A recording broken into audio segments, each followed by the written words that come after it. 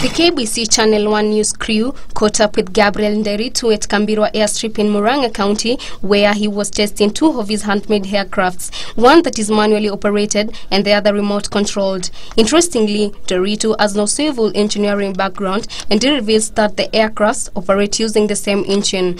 He then proceeds to dismantle the engine from the first aircraft and then installs it in the second one. Using the same engine for both, but otherwise both designs have got their own individual wings, and for that matter we managed to test both of them, though the one that we had much hope with is the remote controlled one is very light.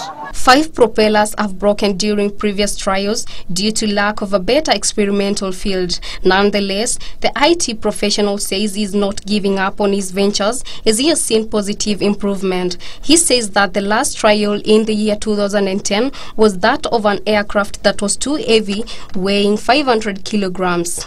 Nderitu has already dismantled all his other aircrafts and is left with 3 weighing below 20 kilograms, with their wings made of aluminium sheets and their bodies constructed with steel tubes that are hollow. He attributes his know-how to online research. Knowledge I do have, but I do not have experience per se dating as of standard training.